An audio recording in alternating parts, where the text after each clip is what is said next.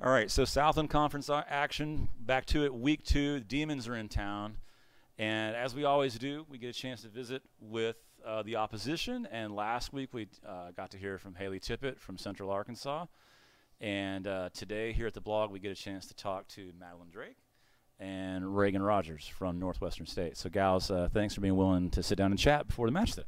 Yeah, thank you for having us. Yes, thank you. All right, so you're both seniors. So the first thing I want to ask both of you is, are you trying to put that out of your mind? You know, senior night, this is the last hurrah. Or are you kind of embracing the fact that this is senior year? I would say I'm embracing it. I just try to cherish every moment and kind of let it all sink in.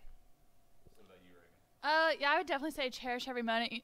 Every moment. We say every practice, you know, we're never going to get this day back. We're never going to get this practice back, so just leave it all on the court every time. So has there been any thought of what that senior night will be like for you guys with family there and everybody else? Yeah, I think it'll be really emotional, just all these 4 years coming to an end. I'll probably definitely cry, happy tears, but yeah, definitely looking forward to it, but also dreading it a little bit. Okay, let's get into some background. Reagan, you're from Blanco. Blanco. Oh, gosh. See, I practiced and still got it wrong. Okay. So if you're not familiar with where that is, it's actually in a very pretty part of Texas, I think. Hill country, west of Austin, north of San Antonio, but kind of isolated a little. When I pulled up the Google Maps for Blanco, the Google image that came up was a dirt road, literally. Did you kind of look for a smaller town feel when you were considering colleges to play ball? Most definitely. You know, that's why I fell in love with Natchitoches. I fell in love with the town and just the close-knit community, and it felt like home, so that's the main reason why I chose it. Okay, so we're going to play a game. We're going to have some trivia here at the end, but here's the first trivia. We know Madeline's from Tulsa. Have you ever driven from Natchitoches to Blanco to drive home? Oh, most definitely. All of freshman, sophomore, junior years, back and forth all the time. So have you ever driven from Natchitoches to Tulsa? Yes. Okay. Who had to drive farther? So that's your trivia question. Which one of you is farther from home? Do you know? I think it's actually the same. We were both like exactly 7 hours. Yeah. So pretty even. It is pretty even. That's kind of what I think Madeline maybe has about 20 or 30 miles on you. That's it. So I wouldn't have guessed that until I mapped that out. So Madeline, being from Tulsa, and what's the story on how you got to Natchitoches? Well, I just got a recruiting email from them, so I thought I'd follow up, and then I went on a visit and just fell in love with the team and just the college town that Natchitoches, and just kind of fell in love with it, and it felt like the right fit for me. Reagan, once you got to Northwestern State, you're both first and second years. You were 6th on the team in attacks. You played, but you weren't a primary attacker. Last year, you had more than 500 attacks greater than any other girl on the club. What changed? Was it opportunity? Was it health? What do you kind of cite as the big difference in being able to take a huge step forward last year? I mean, I definitely just wanted to prove myself. I knew it had it in me, and when I got the chance, the opportunity, I just took advantage of it and gave it all I had. So. Yeah, Madeline, I got to admit, Madeline, I actually think you're underrated. And here's the reason why I think this, and you probably know this as a middle blocker. You came in just under 1 block per set last year. And when the conference puts out the stat leaders, are you aware of this? They only publish the leaders for 1 block and higher. And you had exactly the same number of blocks as our Mackenzie Hanna, and yet she was 1.03 and you were 0.97, so people don't see your name. Do you keep up with stuff like that? I do a little bit, just because our coach, he's a stats guy, so I kind of try to keep up with it, and I set goals for myself in that way. So that's a goal for me this year, to have over 1 block per set, because last year I was so close. Yeah. Didn't quite make it. What would your trajectory was a little different than Reagan's, in that your freshman year you didn't play as much. You did get in some matches there, but then your sophomore year and last year you played a lot. What's been the thing that you think you've improved upon the most while you've been at Northwestern State? I would just say consistency, and I just tried my best to be efficient for my team and to not make as many errors, and when I get the ball, to put it away. So I would just say consistency. Okay, so both of you being seniors, leadership's a big deal. You each have players that are substantially younger than you at your positions. So, Reagan, we'll start with you. How would you describe your leadership style? And talk a little bit about the outside hitters as a group. I mean, Alexis was a primary hitter for you guys in years past, and she played as a freshman a lot, but she's still a year behind you. And then Hannah came in last year and was freshman of the year. So how does that dynamic work with all of the pin hitters? I mean, we definitely push each other each practice, make each other better. We're very competitive. But as a leadership role, I just try to do my best and set good examples for them. So when they are in this position next year, they know, a basis of, how to follow. And, they can add their own twist to it and make it better. So are you somebody who's more of sort of silent leader, get your group together off the court, or are you more of a in-your-face, vocal type person? I would say I'm a little bit of both. I'm not so much in your face, but I will definitely tell you something. But then if I see I need to back off, then I'll definitely back off. So. Now, Madeline, your crew is in a little different boat in that you're the only senior middle blocker. You have Courtney, who's a year younger than you, and one of the players that we went over in our ESPN meeting a lot on this morning was Brooke Wood. Just primarily because her last couple of matches have been particularly strong. So, what's that like? You're the only senior leader among the middles. How do you kind of coordinate them needing to hear from you when they need it? Well, in practice, I take on that leadership role, and that if I see they're struggling with something or if I see something they can improve on, I definitely try to point it out and just we try to make each other better so we can produce best for the team. One thing I definitely wanted to ask you about specifically, primarily being a believer, you got a chance to play for an Athletes in Action team in Brazil, if I remember right. Talk a little bit about how did you even get involved in that? After I read about it on the website, I saw that Caitlin Mueller over at ACU was there with you. How did you even find out about that? And just walk through the process of getting affiliated with that group. So actually 2 summers ago, I don't know what year that was, but I went with them to Thailand. So I already had connections with Athletes in Action. So I knew I wanted to go on another trip. So when I saw they were doing this, I thought it was a great opportunity. And so I just reached out to them, and it worked out.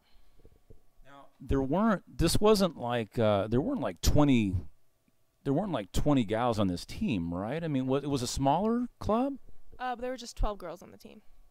So did you travel, or was everything just in Brazil? Were there teams? Who were you playing? And how long did it last?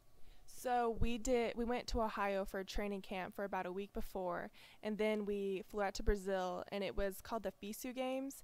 So it was just North and South American teams, and we played for 4 days, 4 matches.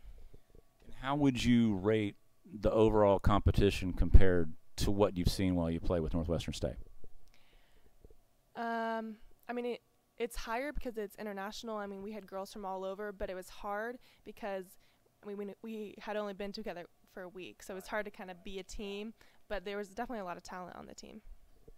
One of the things, Reagan, that we talked about in production meetings this morning, and that I've thought about a lot with you guys, is that this season seems like it could be like 2014. The year before y'all arrived on campus, Northwestern State was a middle seed, played the conference tournament. You know the stories. It was probably the worst loss I, as a person affiliated with SFA, ever witnessed. You're smiling. I can laugh a little bit about it now, but it stung. Is that, I mean, Stacy DeFrancesco is a coach now. Has that been talked about any? Has she kind of shared that with you? I mean, definitely at the beginning of the season, we knew we had those similarities to that year.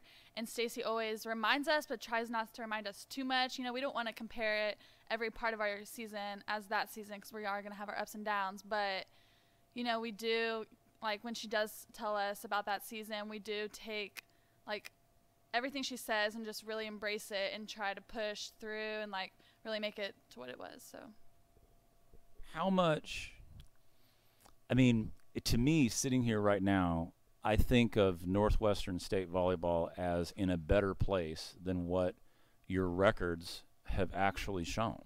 To be honest. I mean, your freshman year, y'all won 7 games. Your sophomore years, you won 12 games. Last year, you won 15 games. And, I mean, this year, you may win close to 20 games. So is that the way you see this too? It's like the numbers, the wins and losses don't tell sort of a complete story of the trajectory during the time you've been at NSU? I mean, when we came in as freshmen, Coach Sean, he was a new coach and new coaching staff, and he definitely told us, it's going to be a building year, and each year is going to get better and better. And last year, he said, this team is a 2-year process. This is the first year, and then next year is the year that we're all going to put it all together and make something happen. So that's what we're looking forward to this year. I know that I thought it was really cool that the university, the club, made a big deal about that you got to play at Tulsa. The team put up a lot of photos. I can only assume those were family, friends from there. Was that planned? Like, when they made the schedule, did they come to you and go, "Hey, Madeline, it's a senior year. We've been invited to go play at Tulsa. We're going to do this, primarily for you"? Well, we have a team calendar, and he put on the calendar Tulsa-Drake, don't freak out, because it wasn't confirmed. And so he knew I would be excited because we went my sophomore year. But he didn't necessarily come to me, but I think he tries to get us back home to play in front of our family. How many people were able to be there when you guys went and played there that don't ordinarily get a chance to travel to Natchitoches or around the Southland to watch you play? I don't have an exact number, but I mean, a lot of my family and friends got to come watch me that don't really want to make the 7-hour drive home. So that was really special just to be able to play in front of them. Okay, so a last round of stuff. Here's where you get to rat out your teammates, or you can choose each other if you really think so. And if you think of an example of why you would answer a particular teammate, then tell a story. Who's the team clown? Who's the team comedian? The one that is constantly making all of you crack up? I would say this year would definitely have to be Cayman. She has definitely brought a new twist to our team. Everything she says, we just don't know whether to take her seriously or to just laugh, because you honestly don't know what's going to come out of her mouth next. So, yeah, I was going to say Cayman or Brooke, and especially if you get them together, it's pretty hilarious. Okay, so who's the team bookworm? Who's the team I'm always studying? Bean, for sure. She is all about her studies. She's a freshman, right? She's sophomore. I think during one tournament, even before a game, she was like reading her textbook. She legit brought her textbook. At the gym. At the gym. Okay, so who's the most spaced out? So Kirikoff is talking, and like she's the one that's like not paying attention. So, well, I wouldn't say she's not paying attention, but I would definitely say her. Really? I was gonna say Emily. Yeah. Oh, okay. I mean, we have a few.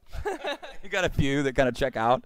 All right, okay. So this is always an essential for warm-ups. You're in the gym. Who's the team best dancer? Me. Just kidding. That's a lie.